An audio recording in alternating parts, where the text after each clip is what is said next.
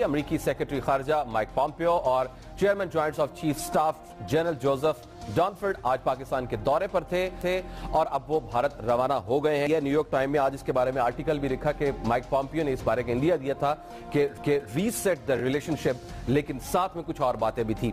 जो मैंने आपको फ्रंट रुख दिखाया, इसका एक बैक पॉइंट है। सबसे बड़ा पॉइंट एतमाद का फुकदान है, और जब इसको मजीद खुदा जाता है तो पता चलता है कि ये फुकदान भारत की अमेरिका में स्ट्रांग लॉबी भी एक वजह है, और फैक्टर्स नहीं, एक फैक्टर ये भी है। अच्छा, दूसरा, ना तो पाकिस्तान के पास कोई लॉबियस्ट है और ना कोई थिंक टैंक्स है, जबकि भारत 20 लॉबियस्ट और थिंक टैंक्स उसके पास मौजूद हैं और वो अमेरिका में ठीक ठाक लॉबिंग करता है। और इसी की वजह से हम देखते हैं कि अमेरिका की जो नित नई डायनामिक्स हैं उसको समझते हुए भारत की कुर्बत अमेरिका से बढ़ जाती है। और यही वजह है अमेरिकी सदर 7 जो मुल्क है उसका दौरा करते हैं, वापस चले जाते हैं, पाकिस्तान नहीं आते हैं। माजी में हमने देखा कि अगर लॉबिंग की भी जाती रही, अब अगर लॉबिस्ट को हायर किया भी जाता रहा, उनकी खिदमत ली गई, तो वो अपनी शख्सियत की हद तक की जाती थी, मुल्क के लिए नहीं की जाती थी।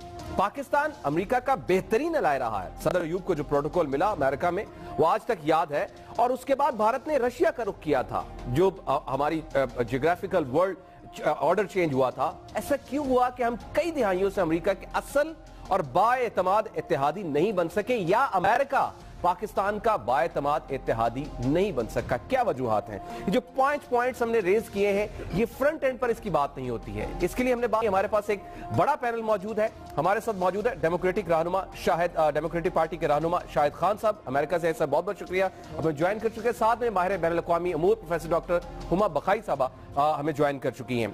मैं इससे पहले कि मैं शाहिद खान साहब की तरफ जाऊं, डॉक्टर साहब, इस बार की जो मुलाकात हुई है, ये माजी की मुलाकातों से इतनी मुख्तलिफ है या एज यूजुअल थी? क्योंकि अमेरिका पाकिस्तान की कुर्बानियों को तस्लीम नहीं कर पा रहा है, या हम उन्हें ठीक से बावर नहीं करा पा रहे हैं? कहां टिल्ट है? मेरे ख्याल में कुछ कम्युनिकेशन गैप भी है और कुछ मसला भी है।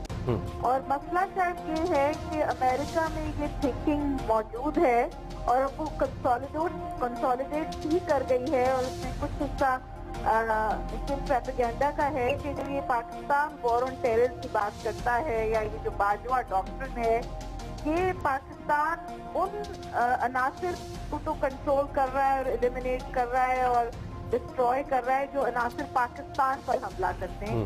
लेकिन शायद पाकिस्तान का रवैया उन अनासिर की तरफ नर्म है जो अनासिर अमेरिकन इंटरेस्ट पे या अफगानिस्तान में जो सूरत हाल है उसके जिम्मेदार है।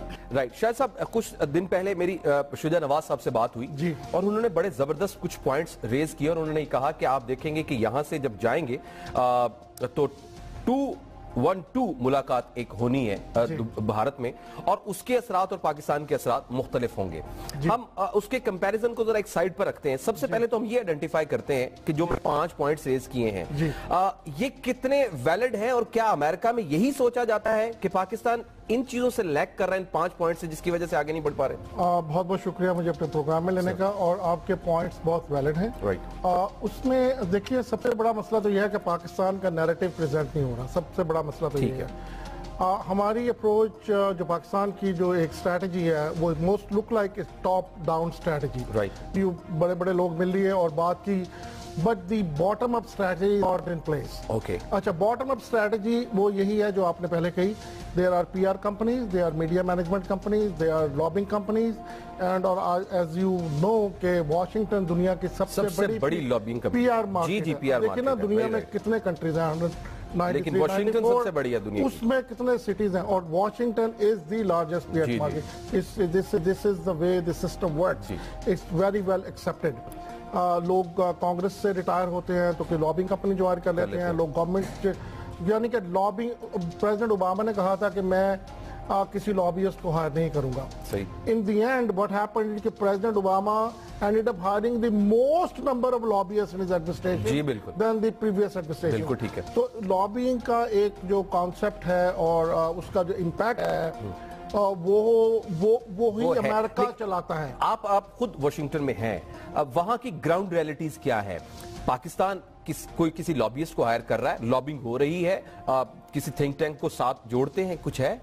बिल्कुल ऐसी कोई बात नहीं है, ही नहीं है। नहीं, मेरी मल्टीपल कॉन्वर्सेशंस यहाँ के डिसीजन मेकर से आपके नॉलेज में है कि मैं बातचीत करता रहता हूँ, try to do my best I can, लेकिन वो समझ आती है बात, लेकिन नेक्स्ट स्टेप उसका नहीं लेने को तैयार कोई दिया नहीं। अगर लेने को तैयार होते तो ले लिया होता।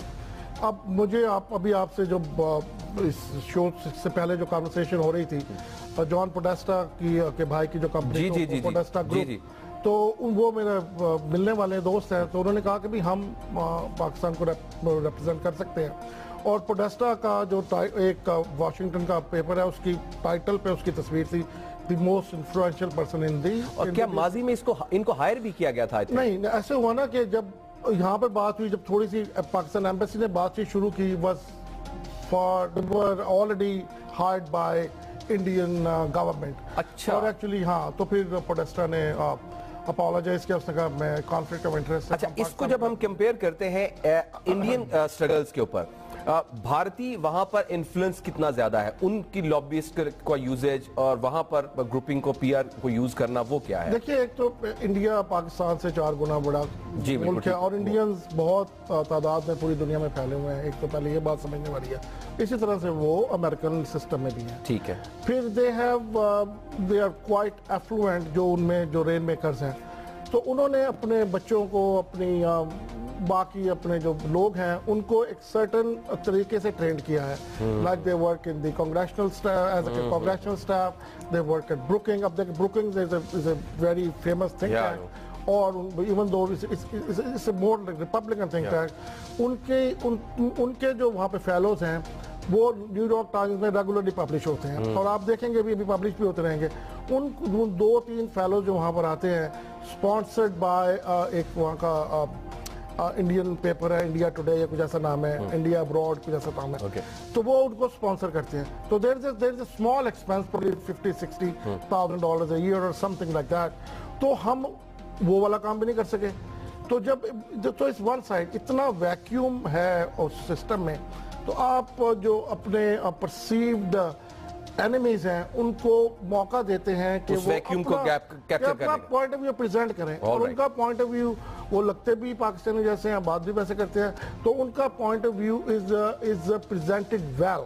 ओके। तो उसकी वजह से वो पब्लिक, जब आप डेटा पॉइंट्स जब चेंज हो गए, जब आप जैसे अब न्यूयॉर्क टाइम्स की बात कर रहे थे या वॉशिंगटन पोस्ट की बात कर रहे हैं, LA टाइम्स या बॉस्टन ग्लोब या, तो वो नए डेटा पॉइंट्स निकलते रहते हैं और पाकिस्तान के फेवर में कोई बहुत ज्यादा बात नहीं आती। डॉक्टर साहब, ये जो पॉइंट जिसके ऊपर हम बात कर रहे हैं, ये कितना इग्नोर किया जाता है पाकिस्तान में जब हम सिफारती महाज की बात करते हैं? इसलिए जिस दुनिया में हम इस वक्त रहते हैं, अभी 6 सितंबर कल है, और शोहदा को सलाम बिल्कुल अपनी जगह सही और उसकी भी जरूरत है। हम 3 फ्रंट वॉर का हिस्सा हैं, लेकिन जो आजकल की जंग है ना, वो इंटेलेक्चुअल फ्रंट पे लड़ी जाती है, डिप्लोमेटिक फ्रंट पे लड़ी जाती है और इकोनॉमिक फ्रंट पे लड़ी जाती है। तो जो इंटेलेक्चुअल फ्रंट है, जिसका अभी जिक्र किया शाहिद साहब ने, थिंक टैंक की बात कर रहे हैं, इंटेलेक्चुअल कम्युनिटी की बात कर रहे हैं, तो जो हमारी जो पाकिस्तान चेयर्स होती हैं, खाली है पूरी दुनिया में। बेशतर पाकिस्तान चेयर्स जो है वो खाली पड़ी हैं, और बिल्कुल सही बात है कि जो पाकिस्तान का मौक़िफ़ है वो खित्ते में से इंडिया देता है, या कोई ऐसा पाकिस्तानी देता है जो 20 साल से पाकिस्तान से बाहर है, वो पाकिस्तान के बारे में बैठ के लोगों से बात करता है, और जाहिर है फिर उसका मौक़िफ़ टेंशन होता है। फिर इकोनॉमिक फ्रंट पे भी आपकी कमजोरी है, डिप्लोमेटिक फ्रंट पे भी आपका फुटवर्क कमजोर है। प्लीज मुझे बताइए कि आपका पॉइंट ऑफ व्यू कैसे फैक्टर इन होगा, जबकि एक प्रोपेगेंडा मशीनरी आपके नेबर ने चलाया। Very right. ऑब्जेक्टिव भी यही है कि वो आपको डिप्लोमेटिक फ्रंट पे भी डिफीट करे और इंटेलेक्चुअल फ्रंट पे भी डिफीट करे। तो ये जो हमारे फ्रंट्स हैं, इन पे तो हमने चेक पोस्ट भी नहीं बनाई। यही पॉइंट तो हम रेज कर रहे हैं, डॉक्टर हुमा बकाई साहब, शाहिद खान साहब, बहुत बहुत शुक्रिया आपका वक्त का।